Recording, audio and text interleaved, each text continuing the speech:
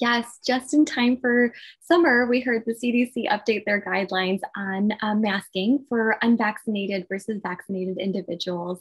And these updates really do highlight the success of the vaccines, and they're an enthusiastic reminder of life heading back to some sort of normalcy.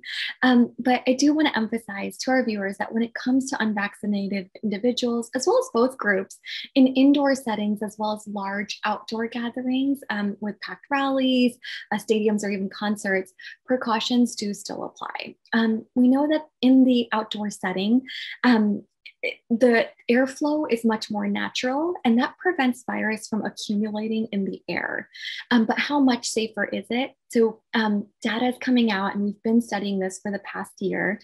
There was a meta-analysis recently published in the Journal of Infectious Diseases that actually found that the spread of coronavirus is 19 times more in an indoor setting compared to an outdoor setting.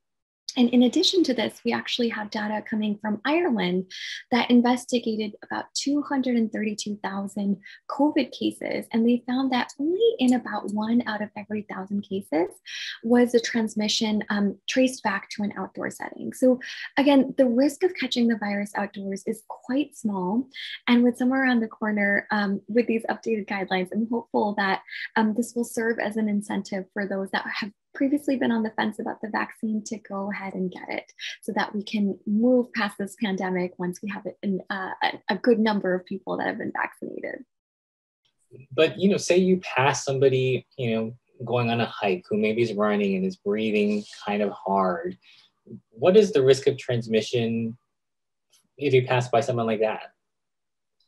So certainly when passing someone who is exercising for a brief instance of a few seconds or a couple minutes even, the risk of catching the virus is minuscule. Like we talked about earlier, the outdoor airflow is what really helps us.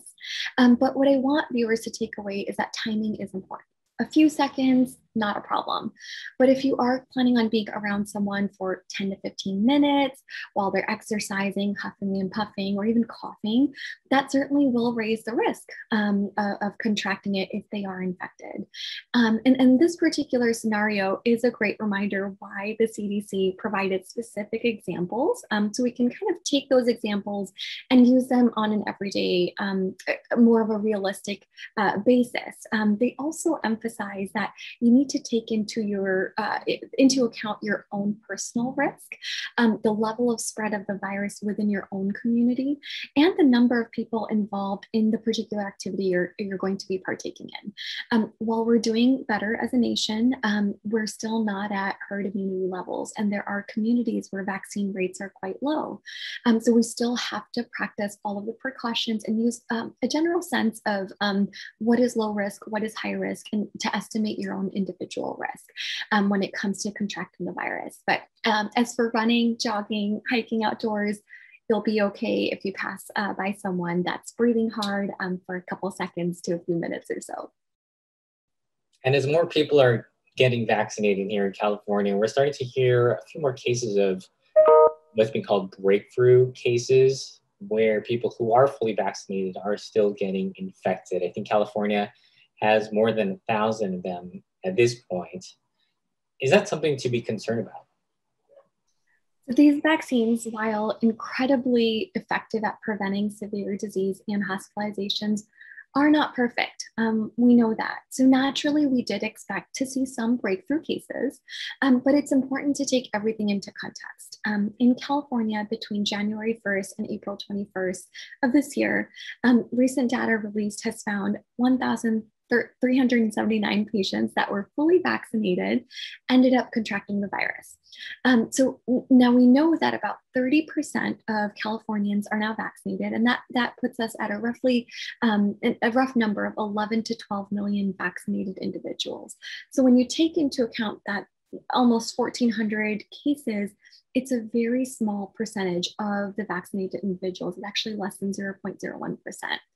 Additionally, if you take it a step further, we've had a total of 1.4 million COVID infections in that same time period within California. And so taking the caseload from vaccinated individuals, again, less than 0.1% when we look at the numbers. They're small. I've said it before, I'll say it again, vaccines are still our best chance at avoiding COVID-19. We still are waiting for the full data on the severity of infection in vaccinated individuals, mortality rates, but we do know that it is a small percentage. And looking at these cases further will help us understand the virus better, the vaccines better, and then continue to guide us on the precautions that we may need to continue to take in the future.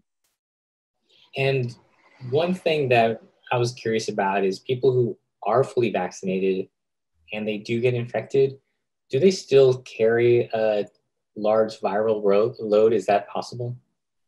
When it comes to vaccines, there's always a lot of confusion and understanding of what the end goal is. Most people consider the goal of vaccines is to ultimately prevent infection, when in actuality, most vaccines actually prevent disease, not necessarily infection. And as we were discussing, we've seen these breakthrough cases.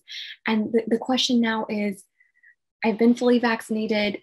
What if I get this virus? How likely am I to give it to my family members, to give it to my kids who aren't yet vaccinated or can't be vaccinated? And we now have data from Israel where there was an extremely successful national vaccine campaign, and they are showing that the Pfizer-BioNTech vaccine and just COVID vaccines in general substantially reduce the total number of viruses within the body. And this is known as the viral load.